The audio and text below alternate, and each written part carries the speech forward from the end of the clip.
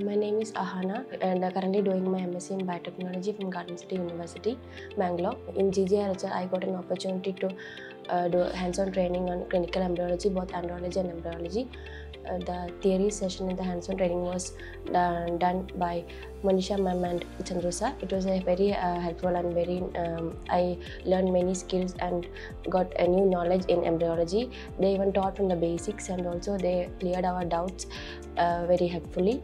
And we had done with like fresh samples and also the frozen samples. It was a new experience for me, and I would rate GGIRHR training 9 out of 10.